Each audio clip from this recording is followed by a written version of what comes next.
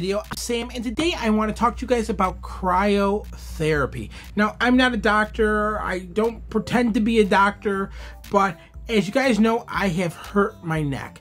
So I decided to go try out cryotherapy to see if this would work. Now, if you guys don't know what cryotherapy is, basically there's like this big tube and they put you inside of it and they pump this really cold air inside of it that's like negative, I think like mine was like 110 degrees below zero, and they freeze you for like 3 minutes straight, and you kind of like move around like this. That way you don't get frostburn, and you're wearing gloves and underpants and boots and socks. That way you don't like burn any of like the soft tissues in your skin, and you just get really cold for like 3 minutes. And it's not that crazy bad, but of course I live in Northeast Ohio, so I pretty much used to being cold 50% of the year. Not that cold, but still cold. And I have to tell you, after I've only had 2 treatments so far, like my pain has literally decreased about 99%. Like I feel terrific. I feel like myself again. I like can move. Everything is feeling very good.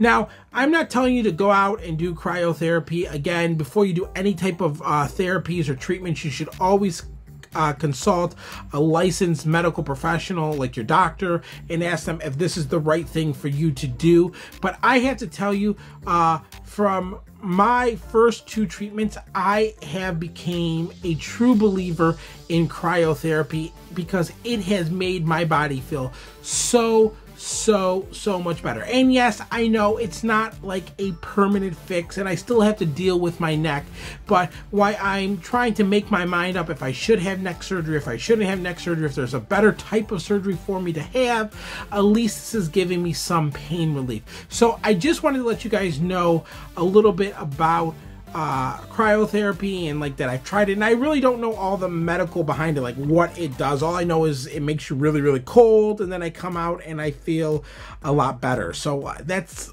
as much as I can talk about it. Again, if you guys want to learn more about cryotherapy, there's a lot of good websites. Go talk to your doctor and see if maybe it's a good idea for you to try to get some relief from your pain. Alright, Samurais, if you liked today's video and you want more videos just like this one, make sure to go hit that subscribe button. Also, make sure to give this video a big thumbs up. That way I know you liked it. And Samurais, remember, until next time, to dream big, think bigger, and always be you. I love you guys, and I'll see you next time. Bye.